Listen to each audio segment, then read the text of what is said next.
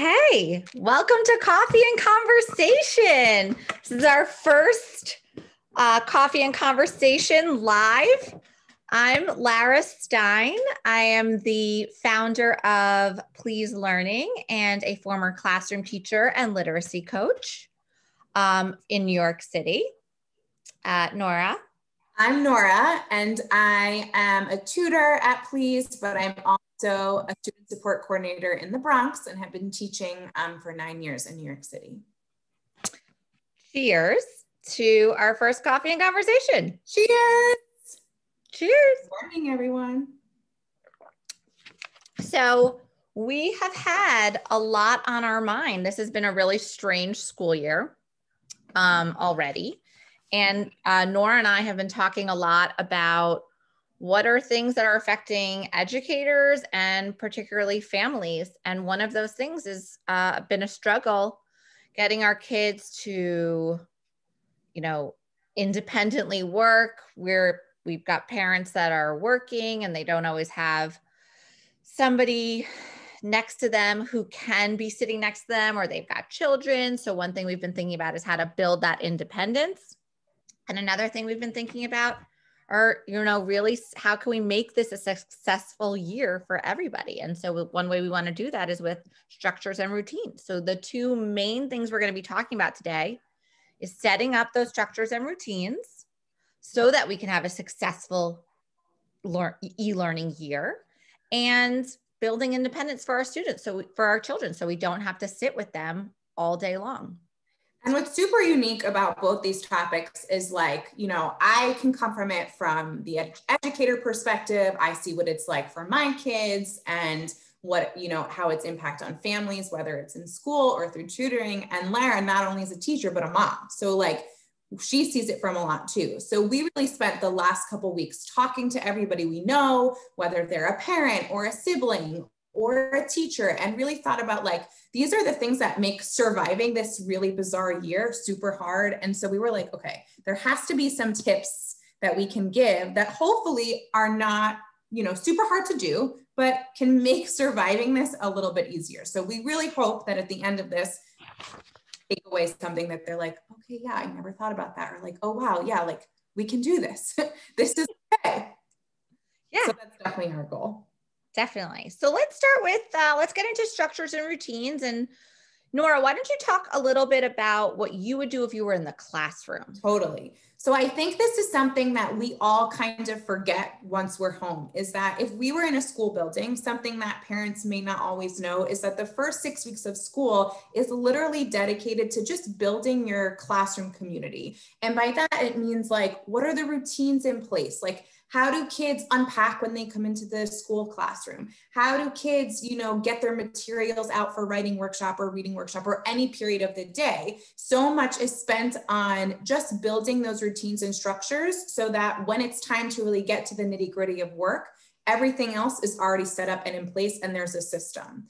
And so because we don't have those 6 weeks and teachers are on a computer, it's a little bit more challenging to bring those structures and routines into the home life because we're not in school. So we think it's really, really, really important to just keep that in mind, that if a child were in school, this is something that would literally be their whole day for the first 6 weeks to really, really build that. And so with that in mind, I think something that we really want to talk about that is our first really big hot tip around building those structures and routines is having a consistent schedule. And I think scheduling, as silly as it may sound, because no one's really leaving the house, it's really your golden ticket of how the flow of the day is going to go. It helps with consistency, it helps with stability, and kids know what to expect. And you as the adult at home also know what to expect. I'm for sure. Definitely. So, I have to say we have 4 children in my house right now, not because I have 4 children, but we're also living with my in-laws. There are 4 children. It's really hard to keep the schedule of 4 children. And there are different ways to do it. Some people have really fancy schedules. Some people are just writing it on a, small sheet of paper. It doesn't matter. The idea is kids need a schedule. The Child Mind Institute talks a lot about, especially kids with attention and focusing issues, but really everybody having structure really helps kids. It gives them a sense of stability. And right now in this time, we need stability more than ever. Definitely. And having a schedule also helps children know what to expect of the day. And that is what is so important. So we can talk, we're going to show a couple of different schedules that it could look like. It doesn't have to look like any of these in particular. Here we have a pretty fancy schedule, very visual. I would recommend visual for your younger kids.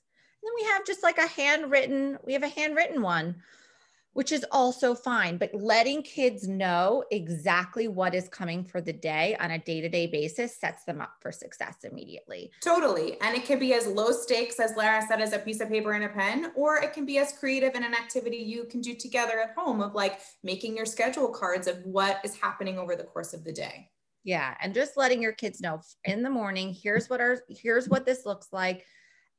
Here's another option. Nora showed this one to me as well. This is very teacher driven. And I love it. I love the visuals. It's true. And it's something that like within a classroom setting, again, you would have a big schedule that you could refer to if kids are ever confused about what's happening next or what's to come. You simply point to the schedule. And what's really great about this one, and I think is something that we want to get into a little bit, is that having a schedule and routine is not just important for like what your academic day is going to look like at home, but it's also a way to build in the routines of like what you want in your morning and what you want in your afternoon or evening time for your child. Because I know for a lot of us, from March till the end of the school year, it was go on Zoom in pajamas. And if you brushed your teeth, you were super lucky. But I think going into the school year, a goal that I think a lot of people have is trying to rebuild in those routines. And even though we're home, like you can still get dressed to go on Zoom and you can still brush your teeth in the morning, and rebuilding slowly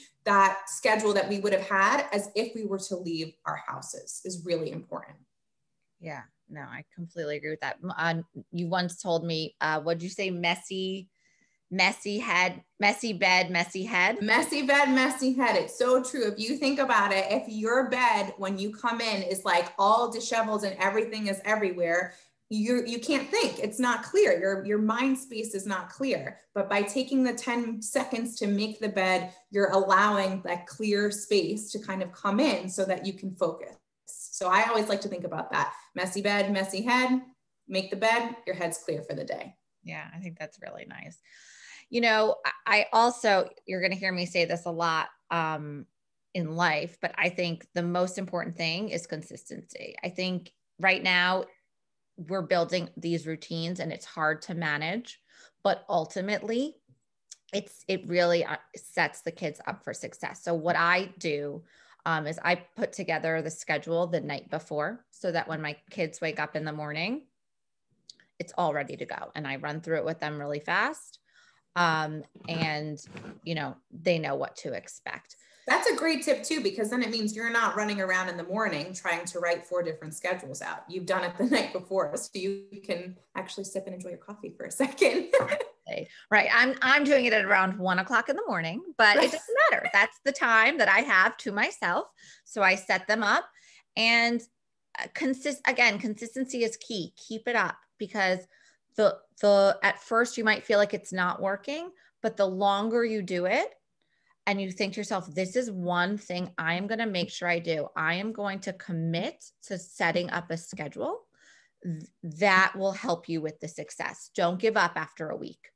If you give up, your kids will give up, but they will take your lead. If you keep it going and they see that structure every day, that's great. And if you have a kid who has a difficult time with changes, talk to them about a change in the schedule. If there is something that is atypical in that day, let them know it's coming. That's really helpful for a kid who has difficulty with change. Sure. So that would be, something else to think about. And again, something we would do if we were in school is preview that change, why the change is happening, letting the child ask questions about the change so that when it happens, it doesn't feel like this big eruption to the day. Exactly. So, I think that leads into really nicely the learning space that we want our kids to have. And I feel like this has been a hot topic around, homeschooling anyway. Something that I would tell families, when some of them were talking to me about, I think we might do pods. What do you think about this? Oh, we're just going to be my child. Where do you think we should work? And there are so many options with learning spaces. And, I live in New York City, so we have, a small apartment, but part-time we go to New Jersey. So if you're in a house, one thing you can do is convert your garage. And what I had recommended to a lot of families who had a garage was turn it into a little classroom environment as best you can, so that your kids feel like they are going somewhere. If there are other kids joining you, we keep we keep the garage door open. You can get a heat lamp for the winter. But not everybody has a garage. So that is one option, but it doesn't really matter. You need a space that is just for your child to have somewhere to go to. That is an organized, clean space where that schedule is up in front of them so they know what to expect. It is theirs. They have the materials that they need in front of them. I think it also just allows a child to have a sense of like privacy, of like, oh, this is my space to learn. It's not, on my bed, jumping up and down, or all the other random places teachers might have seen kids on Zoom. But I think it really helps everyone take a second to focus, because that this is a designated space that is here to help you learn. Yeah, no, absolutely. I would definitely recommend that. The number one thing that I think is that kids should not be on their bed. When kids are on their bed, they're lying down, they're rolling around. I think the bed should be a separate space than their workspace. I like to read in bed. I think that for the independent work is a little different. I'm going to show you a couple of different workspace options. And what's great about this too is it's so similar to the schedule, where like it can be as fancy and cool as a whole garage, or if you're like us who live in 1-bedroom small apartments in New York City, it can be just a really small space or corner where, again, as Lara was saying, all the materials that I'm going to need as a child for my day are there and ready to go. I don't have to get up to go get something from a different space or a different room. And even if I have to share a space with siblings, because they're also e-learning, there's a way to do it within a small space that still feels like, okay, this is my learning zone. Something like headphones goes a super long way, or not facing the same direction, I think is super key too. So again, it can be as super big as a garage space, or as small as just a little corner in your house that has like a designated chair and desk and whatever materials that the school provides or that you have to help have that space be successful. Yeah, I think that's 100% right, because we all know that there are tons of us, especially in New York City. We've got multiple kids in the area. Headphones is key for that. I mean, really making sure that we can keep as private as we can for this time, so that our kids are completely focused on the class in front of them, or even on the independent work. That picture of the kids in the garage, those are actually my kids, and they're doing their writing. And I have calm music going on in that picture. So let's say your child is doing their independent work at their space, and you have got a ton of kids around them. Even putting on headphones and having some classical music so that it's blocking out the noise of the kids around you can be a really helpful way to achieve that privacy, where you feel like, okay, everything's going on around me, but I really am trying to tune it out and stay focused on my work. Definitely. And I think it's such a silly thing we forget, but it's also super easy, is making sure the chargers for the electronics are in that learning space. Oh, great point. There are so many times where it's like, it's dying, what am I going to do? And they have to run around to go find it. So even just as something as like having the charger already there, kids are really great with technology. They can plug it in themselves. And it's like another way where they don't have to run around the house and get distracted by something too. Such a great point. Yes, I didn't even think of that. That's great. That is the one thing that I am so guilty of is all of our devices are always running out of batteries. And so I'm rushing to grab the charger to plug into the iPad. And now I'm going to keep my chargers in the space. That's a great point. And I bet they all could plug it in on their own too. So they can never say to you that it's dying because it's right there for them to use. Love that. Yeah. Something else that has come up a lot has been resistance to get onto Zoom or resistance to do their independent work, and they really don't want to. And so another topic that we want to talk about today was autonomy and choice. You'll hear me talk about Child Mind Institute all the time because I'm constantly on their website, constantly reading their articles. And I just want to pull up a quote from one of their articles, which we are going to share on the resource page, the resources that document that will be up on the website. A lot of times, defiance is about seeking control. We see more bids for control from kids when things seem uncertain and out of control, like they do now. This can show up as an increased need for students to feel like they are in charge of their lives, and sometimes it leads to an uptick in pushing back against rules and expectations at school. When students are given a lot of commands, then they don't feel like they have autonomy. That's when they tend to rebel, especially older students. So I really loved this article actually in general, but this quote in particular, because I think we do right now particularly see a lot of resistance from our kids. This is a very difficult time. It's an unstable time generally. This is not their norm. And one thing that we can do is provide choice to them. Now, the choice might look like, instead of saying, you have to do your reading right now, there's, a demand, a command. Instead, you can say to them, here's your choice. You can do your reading or you can do your math work. Which do you choose? Or you can use a pen or you can use a marker. Which do you choose? The choices have to be something that you are okay with either way, but it's giving them a small piece of autonomy within that choice, so that it's not completely, or it can be, I think those are pretty good.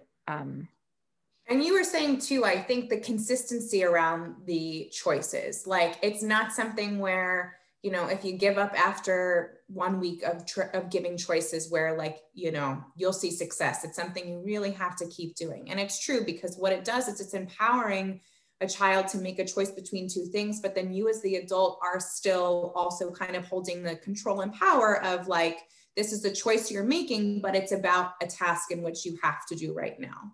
So I think it's definitely something with consistency and continuation, you're going to see a lot of success with, and kids also feel good about it because they're still getting a say at the end of the day and achieving what you want them to achieve. Right. And then praise them for making a choice and following through with it.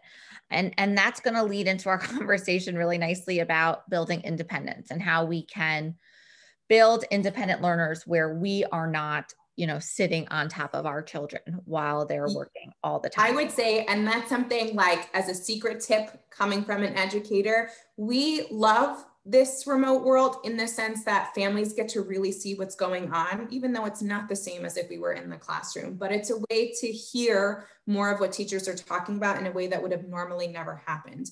But at the same time, I have families and parents at times that have a really hard time not sitting with a student when they're learning or engaging what's going on. And what's tricky about that is that sometimes then I, as a teacher, don't get a true sense of what's hard for them or what's easy for them, because they might have mom and dad helping them in their ear or feeding them answers. And as much as we want it to be a collaborative experience, I, as the teacher, still, despite the screen, want to be able to get a sense of okay, this is a strength and this is an area of growth. So I think it's just a nice thing to keep in mind that from a teacher side, we love the collaboration, but we also really want to see what our kids can do, even on a screen.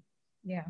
I'm just thinking, as a parent, I remember as a teacher, I would say, let your kids struggle, let your kids fail. It's okay. And then the second I became a parent and we would have to do tummy time with my daughter, she would cry, she would fall, and immediately I'd pick her up. And I remember somebody was with me and they were like, you have to let her struggle. And I would think, oh, this is what, as a teacher, I would tell families, but as a parent, I can't do it. You know, it's so much harder to do it as a parent than as a teacher. And so it is something that we have to keep in mind as much as possible. Like, it's okay if they're frustrated. It's okay if they struggle. That's how they learn to persevere. So when we talk about building independence for learning, the first thing that I want everybody to keep in mind is, as Nora was saying in the beginning of the session about how the first 6 weeks are about building routines and structures, the first 6 weeks is about building those structures to build independence. So kids have been at camp, well, actually this year, even more so than every other year, but every other year we have kids who have been, you know, had a relaxing, no structured summer, and we have to bring them back into school mode. Now schools were shut down in March, so they've had even longer time without structure. So the first thing is they're just learning about getting those structures and learning to be independent right now, no matter what grade they're in. And if you have a kindergartner, the first 2 months of school is about being a student. So I would also say, if right now your child is not able to sit independently or is resisting, these are things that are very typical of classroom life right now. They are learning how to, especially kindergartners, they are learning how to be students. And right now they're learning how to be students out of the classroom. So this is a whole new realm, right? So, and it's such a good point, because it's true. In the classroom during that time, like, we let kids wander. We let kids find a good learning space for them. Yeah. There's a way to kind of monitor and watch and say, like, Lara really maybe needs to walk around during a lesson because that's how she engages and that's how she focuses. Or I need to look out a window to be able to like really retain what's going on. And so it's hard, because at first you may be like, but why can't Lara just sit still? Like, why is she not sitting? Or why is Nora looking out the window? But for some people, it's how they learn. And I think as adults, we know what works for us as learners, but for kids, we have this expectation of like, you sit down, you learn, you're listening, but that doesn't necessarily mean they're actually actively listening. There's a lot of ways that kids are learning and listening that doesn't look like just sitting down. And we have to kind of keep that in mind, even when we're at home. Right. We actually, in the classroom, a lot of classrooms have flexible seating. And we let them figure out, you know, during math time, I like to lie on my stomach and do my math. During reading time, I want to sit on the beanbag chair. During writing, I like to stand up at my desk. So providing options within our learning space of, you know, how they best learn is okay. And if they're moving and they're fidgeting, that doesn't mean that they're not listening. You want to check in to make sure, you know, do you know what's going, like, what is the teacher asking you? Or can you participate? Raise your hands. But that doesn't mean that they're not listening if they're not sitting still. In fact, I used to sit still when I remember being in 4th grade, and I would sit still. I was a perfect angel. I didn't know what was going on. I wasn't listening. I was spacing out. So you could be sitting still and not listening at all. And you could be moving all around and hearing what's going on. It just depends on the child and the right. learner. And that's a hard thing to get comfortable with for parents, and sometimes even for teachers, because it doesn't necessarily look like what you think active learning means. Yeah. And I think that brings up a great point of like, so if I'm home, how do I know if my child is walking around that means that they're listening? And Lara said it, but it's so true. Just ask a couple questions like, oh, did you hear what the teacher just said? What did they say? Or like, if you were to share, what would you share? A couple of questions that just kind of gauge, like, as you're slowly trying to, you know, introduce independence, that allow you to say, okay, Lara's walking around, but she's on it. Or, you know, Lara's walking around and maybe she's not really following what's going on. So I think allowing yourself that time to ask those questions. When you mean walking around, do you mean during the lesson? For sure. I mean, during the lesson, absolutely. I think there's times where kids in the classroom get up and they literally will do a job even. Like I had a student who would sweep the classroom during a mini lesson because that was a way that they could move their body and still hear what was going on.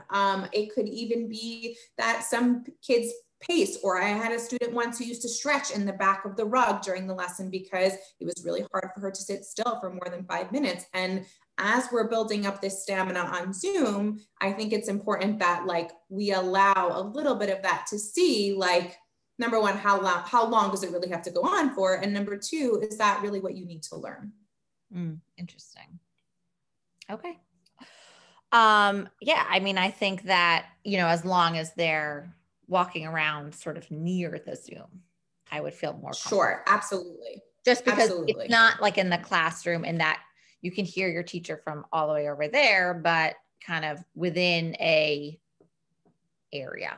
Right. Like I think a great example is if Lara's doing a read aloud and I am someone that needs to kind of move my body, I can still sit here or be close by and standing and stretching. Right. And that's still okay because I could be following along with what's going on.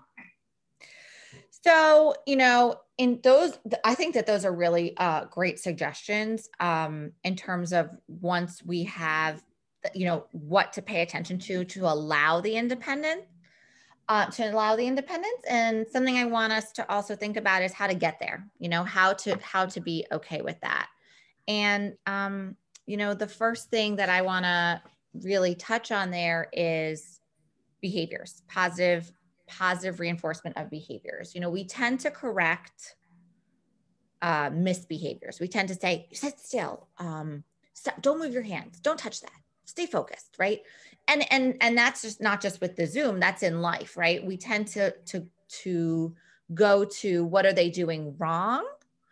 Because that's what we're noticing. Life passes us by when things are going well. We don't pay attention because that's our expectation.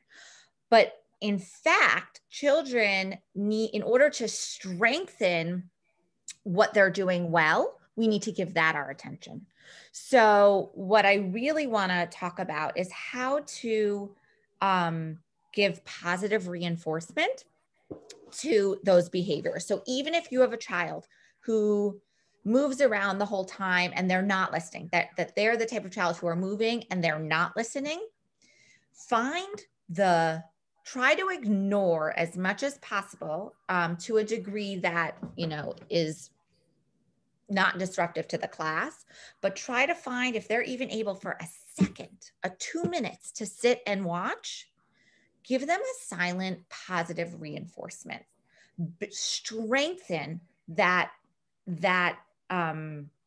behavior by giving, you know, great job. I'm so proud of you. Or an immediate positive reinforcement, or even after the class, if they only spent 2 minutes in that whole class, or they said one thing, they raised their hand, they said one thing right after the class, you give them that positive reinforcement. Wow, you asked a really thoughtful question during that class. That was really impressive. I can't wait to see that again. Rather than spending the majority of the time on their misbehaviors, because when you are spending a time on correcting them, you're strengthening the misbehaviors. If you're spending time on the positive, you're strengthening the positive behaviors. So I watched this Child Mind Institute talk one time, and they were saying that, you know, as a parent, we might be going along doing something and our kids are fighting, and that's when we intervene. And that's when we go in and they're expecting us to intervene. Rather, to strengthen the positive behaviors, you want to say, wow, you guys are playing so nicely. Or, and then when they're arguing, let them try to work it out. That's where you ignore. And then after they've worked it out, praise again. Wow, wait, I'm really impressed that you were able to work through that together. So again, trying as much as possible to strengthen the positives by giving positive reinforcement. Lara, you once said something really funny to me about the amount of positive reinforcements or positive feedback before you give the negative. And I think it was really funny. Can you repeat it? My husband says this to me. For every negative, you have to give 3 attaboys for every corrected behaviors or something like that. He says something like that. But yeah, it was like, you got to have 3 attaboys. So as much as possible, giving the positive feedback, because we hear the negative. We don't hear the positive as much. We really internalize the negative, and we want them to start internalizing the positive as well. Definitely. And I think that at times, you know, there are instances where despite the positive praise and despite, you know, trying to give all of that attention to that behavior, there still are those moments where it's not feeling super successful, and it's still not feeling like the behavior you're seeking is happening, and you're questioning why you're doing all of the things. And, you know, if we were in a school building and we started to notice that with all the interventions in place, something that's really helpful at times is charts to kind of reinforce that positive behavior, that visual to see like, okay, I'm doing all the things I need to do in order to be successful, which is a really great tool to also have at home. Definitely. I do want to talk about the tools. Can we, before we talk about the tools, I do want to talk a little bit about the gradual release. Yes. But I also want to say consistency is key. For the positive reinforcement, you are not going to see success right away. This is not immediate. This is going to take time. You are building their stamina. So the most important thing is to continue that positive praise. And even a lot of us will say like, I do that. And I think I do. Up it. No matter how good you are at it, up it. Right now is the time to do more positive. Find those quiet moments. Find those moments of, he spent 5 minutes working on his writing. Amazing. You worked independently for 5 minutes. I am so amazed. What was successful for you about that? Talk to them. What was successful for writing that for those 5 minutes? Because the goal is to continue to build and to strengthen. So no matter what, up it. That is because we all work really hard at giving our children praise. Have a specific thing to give them praise about. Don't just say you did a great job today. Be specific. You know, wow, you spent 5 minutes on your writing today. How did you do that? That was incredible. Tomorrow, do you think we can make the goal 7 minutes? That's what we do in the classroom, right? We let them know how much time they've spent on something and what is our next goal. So that positive reinforcement, consistency, keep up with it. It's a lot of work right now. It will pay off in the end. And then we wanted to talk a little bit about the gradual release. What can we do so that we're not sitting right on top of our kids the whole time, praising them the entire time? Because we have things to do. We have jobs, we have errands. We have other children. There's so much that we do not have time to sit on top of our children the entire day. So, you know, and so basically what we mean by gradual release is we want to start with a lot of support and slowly pull away. Do you Definitely. Well, I was just going to say too, welcome to real Zoom life where you're yeah, I love it. You know, this is what happens. It's typical. I was just going to add that since we're spending so much time in the beginning observing and seeing, you know, how kids are doing engagement wise, I think you can find those golden spots of like, oh, wow, like they're really into this. And those are the moments where like, walk away. It's okay. If you see they're like super engaged, they really enjoy read aloud, they really enjoy the math problem of the day, really watch for those moments of like, oh, okay, they're good. I can step aside for a little bit and then come back and you know, say that positive praise again, like you did it. Yeah, I think that's a great point. You might not even be able to leave the room yet, right? But even if you could sit 10 feet away, even if you could sit across the room to get your own work done, I love that idea. Observe what is going well. Where are the areas in the day that you can say, okay, I don't have to be here. And then, oh, Nora, are you with me? Oh, no. Oh, there you are. Okay. Here. Observe those parts of the day that are going really well that you can separate out a little bit. And then find the ones that they need more of your support. And then, you know, again, sit back, sit 10 feet away. Give them the silent gesture, give them that silent positive feedback. Great job. So proud of you. Keep it up. 10 feet away. Tomorrow, or 3 days from now, further across the room. Think about what your goal is. Is your goal to be working on the other side of the room? Is your goal to be, with another kid in a different room? Think about what your goal is and how are you going to slowly move away from sitting on top of your child, where they can be a little bit more independent. Again, this is going to take time. We have to put in that positive reinforcement, that gradual release over time. We'll get there. And if we don't get there, right, with just moving away, we can always use tools. Definitely. So this is really Nora's, expertise area that I would love to hear more about. But there are different tools that we can use to support our kids. Yeah, I think it's so important to keep in mind that, again, whether we're home or in the classroom, like there are certain goals that we want to achieve for ourselves as learners.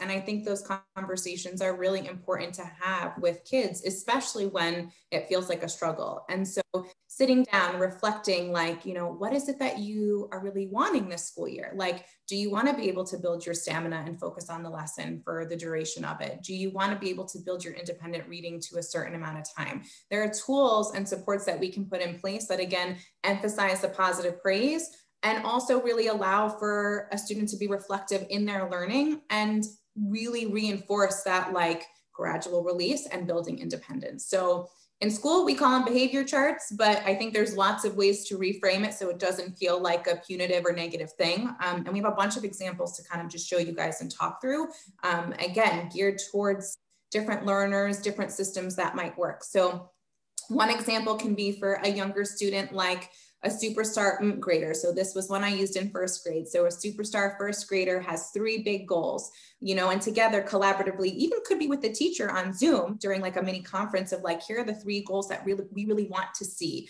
It can be that like my brain is on and focused during Zoom. I ask for a break once and I participate 2 times during the lesson. And basically what you would do is fill out the same kind of schedule and routine like we talked about before, your morning and your afternoon. And after each activity or within, your lunch break, have a real conversation. Like, how did that go? Like, was it green? Like, you did it. That's awesome. You met your 3 goals. Was it yellow or was like, not, you did it, but you needed a couple of reminders, or like red, we need to work on this. And that's okay if it's red. And I would really encourage having kids fill this out with you, but really taking the lead of them. They're really honest. They're going to know if it's green, yellow, or red, and trust them and have that conversation about like, okay, so what can we do next time so that it's closer to a yellow or it's closer to a green? So this is one example that has been very helpful. And, I think we were talking also about frustration and being upset. And this is a time of true uncertainty and real hardship for everybody. And, now that we're not in school, it's hard to learn all those coping strategies for when you are frustrated and when you can be frustrated on Zoom. And I think giving and teaching in even at home those strategies is really helpful. And then it also leads more to the greens and yellows than it does to the reds. So when I get upset or confused or frustrated, I can, and you can say 2 things. So one can be as simple as like, I raise my hand on Zoom in the chat, or like I privately message the teacher, or I ask mom and dad for help, a very easy, simple thing, but just really teaching kids how to do that successfully. And then at the same time, like when I get upset, I can't. So for instance, when I get upset, I can't, throw the computer or like turn off Zoom or log off. And those are behaviors that like in these times, okay, because they happen, people are really going through it, but really trying to teach, like, instead of having a negative behavior, there are strategies you can use to help. So definitely a little bit of social emotional learning in there. Another kind of example of a chart, again, is a daily chart. So very similar to the first one where you're listing out your schedule, your 3 goals are at the top. As we said before, visuals, especially for our young kids, are key because you can give that little nonverbal, like pointing to the goal and the visual, and kids will know what you mean. You're giving a redirection of like, what behavior you want to see. And then similarly, filling it out at the end with them. Was it green, smiley face? Was it yellow? Was it red?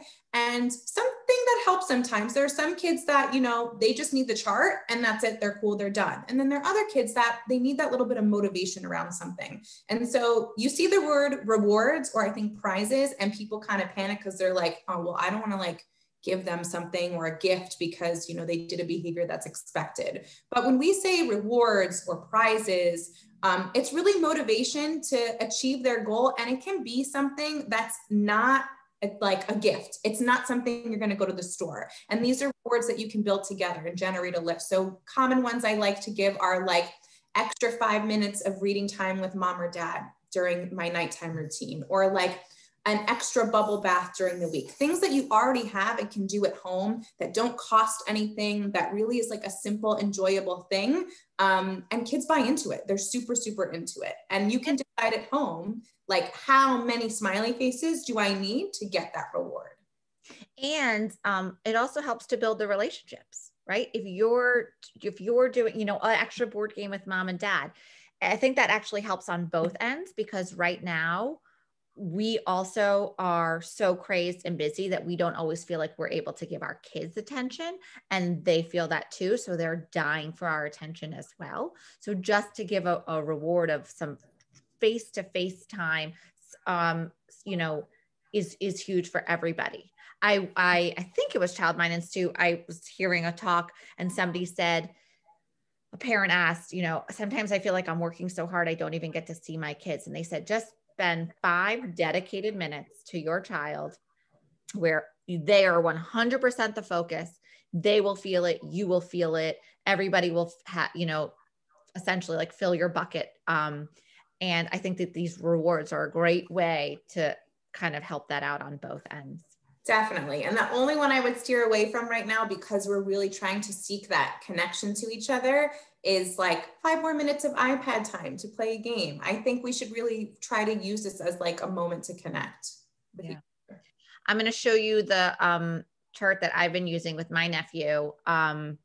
These are kind of ones that I've done at school as well. You'll notice Wednesday's missing, and that's because that's the day he's in person in school. But I tend to not, I like that Nora has the smiley face, the yellow, the red, because it's a discussion point.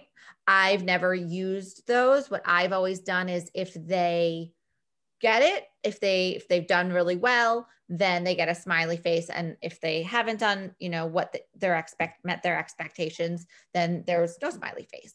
But what I really like about this one, again, is the visuals. When I am sitting next to him, I just point to the visuals. You know, if he is not following the direction, I just point to the follow direction. If he needs a reminder to raise a quiet hand, I just point to the quiet hand. As much as possible, I like to do silent gestures. You know, if he's not listening, I just point to it. And then we have, we build up. So for his first week or his first 2 weeks of kindergarten, he had to have three smiley faces, right? And he was getting 4 smiley faces. So we upped it. So then at the bottom, we say, how many smiley faces does he have to earn a day? And I think now he's up to 5 smiley faces. It's sort of like, I always liken it to when you're on Weight Watchers. And I was on Weight Watchers at one point when I was like 16. And I remember they would say, the more weight you lose, the less food you get to eat. So you feel like it's an unfair thing, but it's the same way here. The more smiley faces you get, the more smiley faces you're going to have to get. Exactly. So my sister-in-law is really amazing with this because she has been so consistent, and every single Sunday night, she prints this out. We tape it to his desk, and it is there for, you know, for the week, and he is ready and he's prepared. Again, I cannot reiterate, consistency is key. She has been so consistent with it, and he has made so much progress already. So I really think the use of behavior charts can be very successful for kids. And Nora and I were talking about how our behavior charts are a lot of them are for younger ages, right?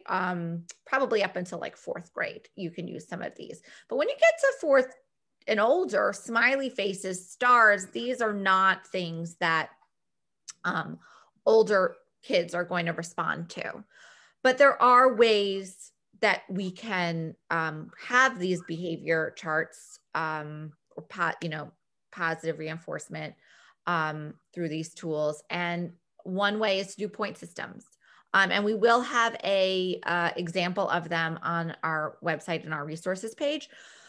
But, older kids might respond to a point system. Again, I actually think that I heard this from Child Mind Institute, and Nora had, Nora, this is her specialty. So she had already known about the point systems, but where, they earn a certain amount of points and then they can withdraw points for their reward.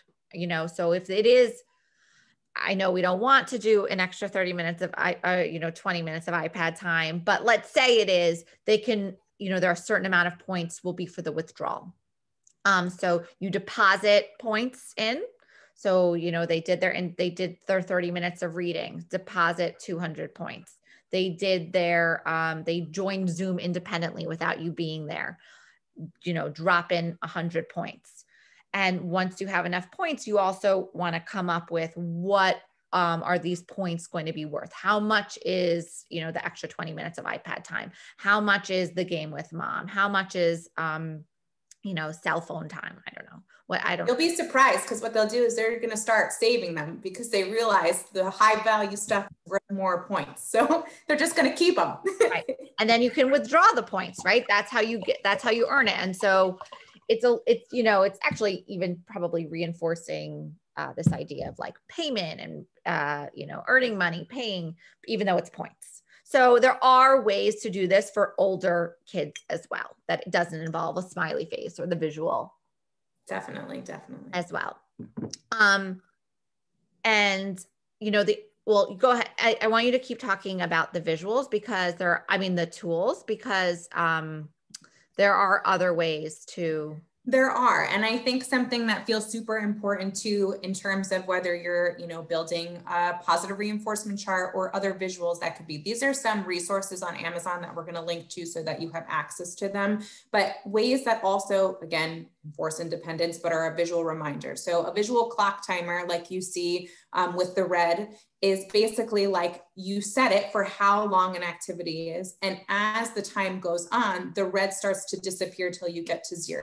And at 0, it gives a very quiet little beep, beep, beep. But I think the concept of time sometimes is really challenging, especially on Zoom. And so even though kids may not understand 5, 10, 15, 20, the 5-minute increment, they're seeing a visual that reminds them how much time is left, how much time has passed. And it's a nice little reminder of like, how far they've come and how much time is left without you having to say how much exactly. I think the other one too, which is really great, is sand timers. Sand timers are awesome for independence because if you're like, I want you to do your independent reading now, and you hand them a sand timer and say, flip it over, when it's done, you're done. They don't necessarily know that at the top is how many increments of time there is. So you could hand them a 10-minute sand timer and they're not going to know that it's 10 minutes. And it gives them that independence to take the tool. They go into their learning space, they flip it over. And then when they're done, they get to say, I'm done. So just little ways, again, where you're gradually building independence, you're giving the tools to help them be successful during this time. I love these sand timers because also if they were taking a break, you could hand them the green one, which is the 5-minute one. Go take a break, turn it over, go stretch, go run around, do what you need to do. When the sand timer is done, come on back. Right, which I think is a great point that we should just address super fast, is the idea of breaks. When as adults, we get up and get to go for a walk in the hallway or go use the bathroom or take a break on our own. And that's something that kids also need too. And we can build that into their schedule and preset it so that they're ready to go and use their break when they want. So in a school, it may look like, a movement break where they do 5 minutes of goal noodle, but you can also do this at home and preset it onto kids' schedule. So this is an example of a movement break class where before the lesson starts, you can say like, okay, you're going to have 2 minutes during your academic blocks today, and you can take X amount of breaks. So you might want to start with 2 just to see how that goes, or 1, depending on, if someone's not as fidgety as the other. And then together, again, have that conversation of what is it that I can do during that movement break? I can get water, I can use the bathroom, I can stretch, I can draw, or I can go for a walk. I think, again, this helps with frustration tolerance, especially if Zoom is feeling challenging, or if I just need a second to move around, because as adults, we have that luxury where we can just get up and go. And in school, we don't always have that. So we want to build into that too. Yeah, that's a great point. Yeah, I think that that's a really great point. And it actually makes me think about something else I wanted to touch upon, which is to help build that independence. Talk about especially if you have a child who is struggling to be independent during this time, or you're working toward that gradual release. Have a discussion before there's a quick discussion before they're sitting down to their either independent work or their Zoom class, and have talk about what success is going to look like for them. So let's say, Zach, if you start to feel fidgety, what can you do to make this successful for you? And you have to have tools in place for them or strategies in place for them to be able to achieve it. So maybe he has a fidget toy, right? So he has a fidget toy, or he's allowed to get up one time to go, take a walk, or he's allowed to go get a drink of water if he needs one. Decide what are the things that we can do to reset myself so that I'm successful here. So, okay, if I'm feeling fidgety, I might grab my fidget toy. I might stand up for a minute and do a little shake and then sit back down. I might walk away, but have that conversation so that you're talking about the predictable things that might happen and what they can do to reset themselves. I think that's really helps set up for success as well. And again, it does feel like a lot. All of this feels like a lot, but you're front loading it. It's what we do in the classroom as well. It is a lot, but we're front loading it so that it sets the rest of the year up for success, and our kids are able to do these things independently. When I was a classroom teacher, we used to spend the first week of school unpacking our bags and packing our bags, and we would model and then one kid would do it, and then a table would do it, and then 3 tables would do it. And that was because we had so many kids who would forget to unpack their bag, and it was time consuming in the beginning, but then we never had to do it again. And that is our goal here. It is still the beginning of the year. We still have so much to the year. So even though school has started, that doesn't mean that we can't have a successful year, For sure. And I know we totally have front loaded all this information on everyone, and we're really excited because we want to do this with you. We're in this together. People always say the expression it takes a village, it takes a community, and it's really, really true. And we're just really thankful that we could start this conversation, and really hope that together we can survive this really insane time. Yeah. We're so excited because we have so many great coffee and conversations planned for the upcoming year. But before we sign off, we just want to pull up, some key takeaways from our conversation. The first is structure and routines. This is so important. We cannot stress this enough. Having these structures in place will set your child up for success. Having a visual schedule, no matter what it looks like, something that the kids can turn to.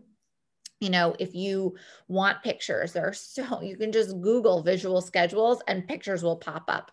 You don't have to buy visual schedules, but you can. And we're going to link a lot. We're going to link them all to our resource page that will be on the website.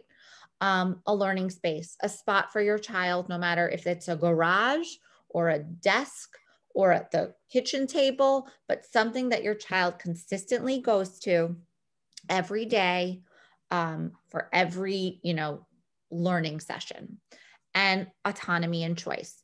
When we're coming up against resistance, give them choice. Don't always, it's not about always giving them a command, give them a choice within reason. And building independence. We do not want to be sitting next to our children all day long, every day for the rest of the year. It is unrealistic and it is frustrating. So right now, put in the time, reinforce that positive behavior. Look for those moments that you are expecting them to, that are your expectations that you would normally ignore. Find those and give them positive reinforcement. Throw them a silent thumbs up. At the end, immediately reinforce that behavior at the end of the session, at the end of their class, at the end of the independent work. Wow, that was so impressive. I'm amazed that you were able to, sit and write for that long. Be specific about that praise, not about them as a human being, but about the task at hand. Gradual release. That is another way we're going to build independence. Think about what your ultimate goal is and start to move away. Observe the places where they are successful without you. And then in the places that they are not successful without you, start to move away. Set up a plan beforehand of what they can do if they start to get fidgety, so that they don't need to go to you and that you don't need to redirect them. And the last thing for building independence is having those visuals in place, like a behavior chart of some sort, or a stand timer or a visual timer. Those are really nice tools as well to have in front of you, because again, you can leave them for that amount of time while they're following. And if they don't, and even if they only spend, if they're sitting in front of that visual timer and they've spent 5 minutes of the 30 minutes reading, you are going to compliment those 5 minutes, because they need to hear what they've done successfully. Strengthen that behavior by giving it attention. So thank you so much for joining our coffee and conversation. We are so excited that you're joining us, and we can't wait. Nora, do you want to just tell them what's coming up from Coffee and Conversation next? Yeah, so we have really been thinking again and listening and trying to get an ear on the ground of what we want to talk about. So one of the big things we are hearing a lot about is like, what do we do together to kind of like get off of a screen? What are some ways that we can, bond, or even just, again, give our kids something to do that doesn't involve an iPad or doesn't involve a TV. So, we're hoping to present you guys some resources that we found along the way in some of our future coffee and conversations of things that you can do. And just to give you a little bit of a sneak peek, you can always go to Crayola.com. Crayola, we love Crayola, who doesn't love Crayola? And they have tons of free resources for families where you can just click on something, go print something out, and it could be a coloring page. It might even be an art activity, something, again, super low stakes that a kid can do in their learning space or even together with their family. And another really— Can I just say what I loved about Crayola was that they had things from like toddlers all the way to adults. So they have something for everybody. So I loved exploring Crayola. Well, listen, who doesn't like to do like a mindful coloring page? Totally agree. And then the other really cool one is like, we're trying to get out and walk. And I mean, as New Yorkers, I know that my step count, I always joke about this, but has gone down significantly, as somebody that used to just like walk everywhere now to being stuck. So really trying to optimize like walks and walking with kids and like what you can look for or fun activities during your walk along the way, that foster language, that foster bonding. So they're really great websites and resources for activities that you can do while you're walking. So, exploring the trees. Right now it's fall, talking about foliage and weather and what you notice, doing leaf collection, which, is always really fun to sort by color. So there's lots of resources that we can't wait to get into. We also have some upcoming ones about building readers who love to read at home. And something that is my specialty that we're really looking forward to is diving into the IEP process. So really getting to know, individual learning plans for kids and all of our rights and what you need to know as a parent going into that. So that would be really helpful. I'm really excited about that one. All right, guys, thank you so much for joining us. Cheers. Cheers. Woohoo. And we will see you soon.